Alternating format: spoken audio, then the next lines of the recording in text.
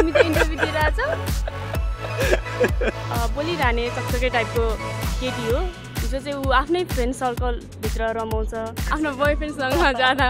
रमाउँछ अनि के छ भन्दा नि त्यो चाहिँ असार 30 गते खुसी छ मन यो आज किन झुम्दैछु लाग्छ नसामा छु म तिम्रै तिमी नै साथ हुनाले देख्दछु फुलमा वरिपरि लाग्दछ जादु छ हावाभरि तिमी नै साथ हुनाले उडे उडे उडे उडे महेर मुभीको रिलिजको डेट आइसकेको छ लगभग अब तपाईहरु कतिको भागदौडमा हुनुहुन्छ अब त्यही हो असार 30 गते रिलिज डेट हो हैन हाम्रो मुभीको जुन चाहिँ अब नेपाल अधिराज्य भरि रिलिज हुन गइरहेको छ हैन अब प्रमोसन इन्टरभ्यूहरु अब जहाँ पनि हैन त्यस्तै अलिकति अरु दिनहरु भन्दा नि अलिकति हेक्टिक हो कि जस्तो भइरहेछ निशाजी थिएटर पछि फिल्ममा अभिनय हाली गर्दै हुनुहुन्छ कस्तो हुँदो रहेछ फिल्मको अभिनय चाहिँ अब अभिनय भने त एउटै नै हो त्यही टेक्निकली अलिकति डिफरेन्स हुन्छ त्यही हो अभिनय त एउटै हो फरक पर्दाखेरिको अनुभव कस्तो भयो अनुभव त रमाइलो पनि भयो अलिकति अप्ठ्यारो पनि भयो जस्तै थिएटरमा हामी त्यस्तो टेक अहिले भन्नुभयो तपाईँले कति टेक भयो भने त्यस्तो टेक हुँदैन यहाँ चाहिँ सिरियल्ली जान्छौँ हामी इमोसन ब्रेक हुँदैन त्यहाँ चाहिँ त्यो रिटेक भन्दाखेरि त्यो इमोसन फेरि क्याच गर्न अलिक गाह्रो पर्दो रहेछ दुवैजना फर्स्ट टाइम हुनुहुन्छ बिग स्क्रिनमा चाहिँ यो यात्रा अब यहाँ तय गर्दै हुनुहुन्छ अलिअलि पनि होइन धेरै समय भइसकेको छ फिल्म बनेर पनि होइन यो काम सकिसकेको कस्तो हुँदो रहेछ यो टाइम चाहिँ अब रमाइलो लाग्छ अब आफूले गरेको काम हैन जुन चाहिँ हामीले सुटिङ गरेको वर्कसप गरेको त अझ 1.5 इयर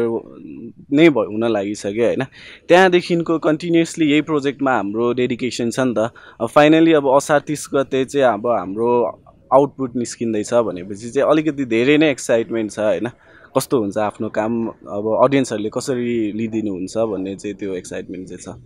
अलिकति रमाइलो कुराकानी गरौँ यहाँ त पोखरा जानु भयो अरु अझै धेरै ठाउँमा घुम्नु भयो हैन हामीले सुनेका छौँ धेरै रमाइलो भयो अरे यो सुटिङ गर्ने क्रममा चाहिँ पार्टी पनि धेरै भयो अरे हुन्थ्यो यस्तो हुन्थ्यो कि अब हाम्रो चाहिँ सेटमा अब हामी 5 जना कन्टिन्युअसली हुन्थ्यो हैन सुशील म स्यारोन निशा कुशल हैन अनि सबैजना अब एकछिन टेक भएन भने यतिकै रमाइलो गर्ने हैन यतिकै रमाइलो क्या कुराकानी नै रमाइलो भइरहन्थ्यो अनि सधैँ एकअर्काको हुन्छ नि कहिले अब कसको कहिले कसको हुन्छ नि कसैलाई उडाउने त्यस्तो गर्दै टाइम पास गर्दै हामी चाहिँ तपाईले उहाँलाई कसरी उडाउनुहुन्थ्यो अहिले पनि हुन्छ उडाउन त त्यस्तो टपिक नै चाहिन्छ अब त्यतिकै त उडाइँदैन कुनै अब एउटा कुनै टपिक निकाल्यो जो उसँग रिलेटेड होस् अन्तखेरि त्यही टपिकलाई घुमाइ फिराइ उसलाई नै हुन्छ नि पिन्च हाने जतिकै गरेर उसलाई उडाइ बसिन्छ अघि पिटपाट गर्नुभएको थियो फेरि एकचोटि पिटेर देखाउनुहोस् त एकअर्कालाई हैन अब यस्तो हेऱ्यो अनि के छ भन्दा नि बेसरी दुख्ने गरेर अनि ठिक छ भनेको सर्ट मुभीहरु यहाँले धेरै खेल्नु भएको छ धेरै हिट पनि भएको छ युट्युबमा सर्ट मुभी खेल्दै गर्दा यहाँ जुन जम्प गर्नुभयो के पटक यहाँले चाहिँ बिग स्क्रिनमा कस्तो हुँदो रहेछ डिफरेन्स चाहिँ यस्तो सर्ट मुभीमा भनिहालेँ नि मैले हैन जुन हाम्रो टिम थियो नि हैन एकदमै क्लोज टिम थियो हैन हामी 5-6 जना आफै स्क्रिप्ट लेख्ने ओर्ने हैन डाइरेक्सन आफै गर्ने यस्तो रमाइलो तरिकाले हुन्छ नि आफ्नो सानो युनिट हुने जहाँ गयो अनि प्लान गर्यो हैन ल भोलि यति बजे सुटिङ छ यो ठाउँमा भन्यो हैन आफै गयो आफै म्यानेज गर्यो सबै आफ्नै अन्डरमा हुन्थ्यो नि त अनि यहाँ मुभीमा भनिसकेपछि चाहिँ गर्ने काम त त्यही हो गरेको त हाम्रो त्यही कुराहरू हुन्छ स्टोरी क्यारेक्टर हैन अनि हामीले गर्ने एक्ट हैन त्यस्तै कुराहरू नै हुन्छ तर अब यता भनेको चाहिँ ठुलो क्रुसँग ठुलो युनिटसँग काम गर्नुपर्ने हुन्छ हैन इक्विपमेन्टहरू पनि हेभी युज भइरहेको हुन्छ एकदम प्रोफेसनल मान्छेहरू हुन्छ एकदम वरिपरि हैन उनीहरूको टाइम अनुसारले आफूले काम गर्नुपर्ने हुन्छ सबैको कुराको ध्यान राख्नुपर्ने हुन्छ त्यही कुराहरूले चाहिँ फरक ल्याउँथ्यो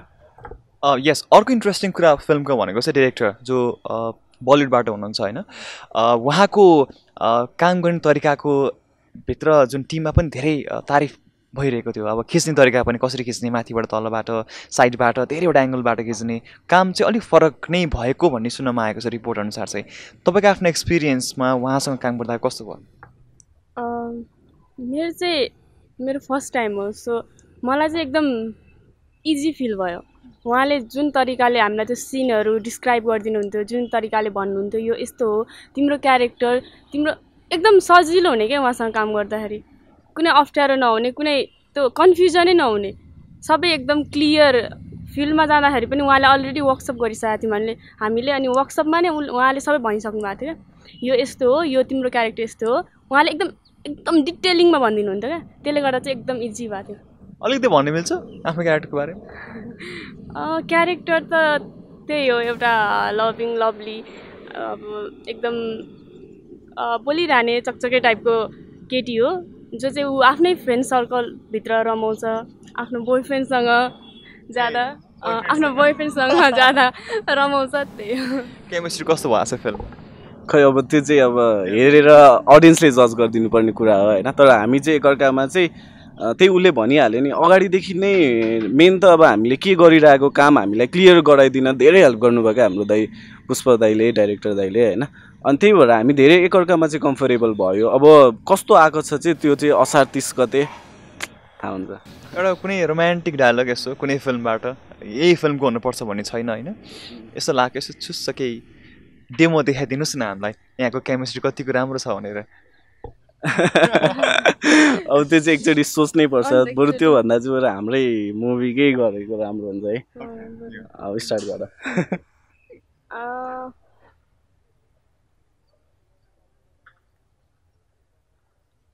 बेबी हजुर के गरिरह म इन्टरभ्यू दिइरह अनि मलाई भेट्न नआउने सँगै त छौँ त तिमी त इन्टरभ्यू दिइरहेछौ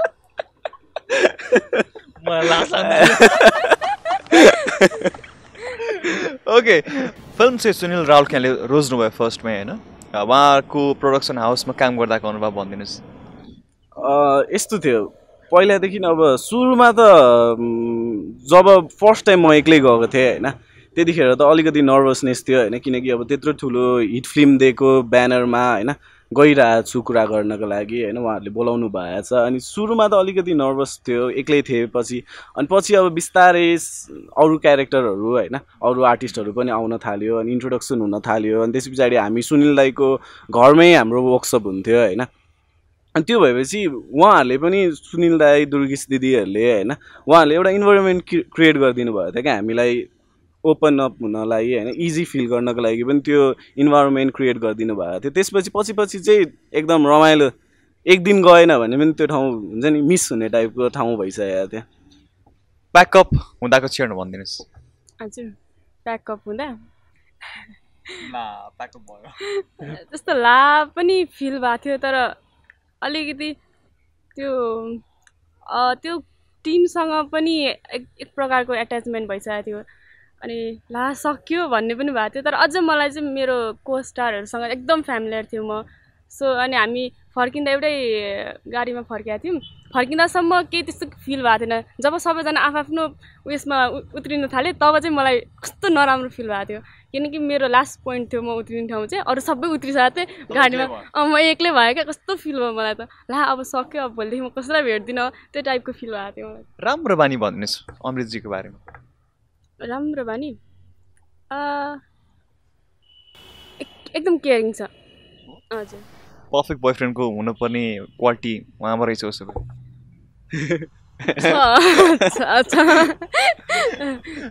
अनि त्यसको अलावा अरू त एकदम सबै राम्रो छ अब म चाहिँ पहिलेदेखि अब हामी चाहिँ फ्रेन्ड हो होइन पहिला चिनजान भइरहेकोले चाहिँ त्यस्तो मलाई चाहिँ केही उयो लाग्दैन अब अलिकति सुधार्नु पर्ने कुरा भनेको सुधार्नु अलिकति ए अमृत यो चेन्ज गर है भन्ने टाइपको केही छ त्यस्तो त के छ र अलिक खाना चाहिँ कम गर भन्छु म खाएकै गर्छ एनी टाइम यो पनि खान्छ त्यो पनि खान्छ यो पनि खान्छ कतिको डन एङ्ग्री टाइपको कतिको हुनुहुन्छ त्यस्तो छैन उहाँको बारेमा भनिदिनुहोस् धेरै लामो टाइमदेखि चिन्नु हुँदो रहेछ उहाँको राम्रो कुरा भनिदिनु सुरुमा अब राम्रो कुरा भने हेर्दै राम्रो छ होइन राम्री छ भनौँ न सबभन्दा राम्रो चाहिँ उहाँको आँखा होला हजुर आँखा नाक मुख अनुहार आँखाको वर्णन गर्दा कसरी गर्नुहुन्छ होइन राम्रो छ सायरीमा भनिदिनुहोस् न पनि राम्रो छ होइन युनिक रहेछ होइन सायरीमा केही भनिदिनुहोस् न उहाँको आँखाको बखान गरिदिनुहोस् त्यस्तो सायरी नै निस्किने टाइपको चाहिँ छैन होइन तर राम्रै छ अनि एउटा कमेन्ट बार्नुहोस् उहाँलाई अब के बारे like any normal kind of comment friendly kind of comment जे पनि हुनसक्छ होइन अब सी इज गुड होइन सी इज डुइङ गुड अब जे काम गरिरहेछ उसमा राम्रो छ होइन पर्सनली पनि उसले गर्ने बिहेभियरहरू होइन हरेक मान्छेसँग म मात्रै होइन होइन उसले अरूलाई पनि कसरी डिल गरिरहेको हुन्छ त्यो कुराहरू पनि उसमा राम्रो छ जस्तो लाग्छ मलाई चाहिँ अन्तिममा छौँ अब फिल्मको बारेमा अलिकति भनिदिनुहोस् त्यही हो अब जाँदा जाँदै भन्नुपर्दा चाहिँ हाम्रो फिल्म सायद 2 यही असार 30 गते नेपाल अधिराज्यभरि नै रिलिज हुन गइरहेको छ होइन आशा गर्छु अब सबैजनाको टिमको मेहनतले एउटा राम्रो फिल्म बनाउन कोसिस गरेका छौँ होइन होपफुली अब तपाईँहरूले पनि हलसम्मै गएर असार 30 गते चाहिँ सपोर्ट गरिदिनु हुनेछ होइन जसरी मलाई माया गरिदिइराख्नु भएको थियो जसरी उसलाई चिन्ने मान्छेहरूले माया गरिदिइराख्नु भएको थियो होइन त्यो माया सपोर्ट यसपालि हामीले हलसम्म पनि पाउनेछौँ भन्ने आश गरेको छु तपाईँ त्यही भन्न चाहनुहुन्छ त्यही हो हलसम्म जाइदिनुहोस् हेरिदिनुहोस् हामीलाई माया गरिदिनुहोस्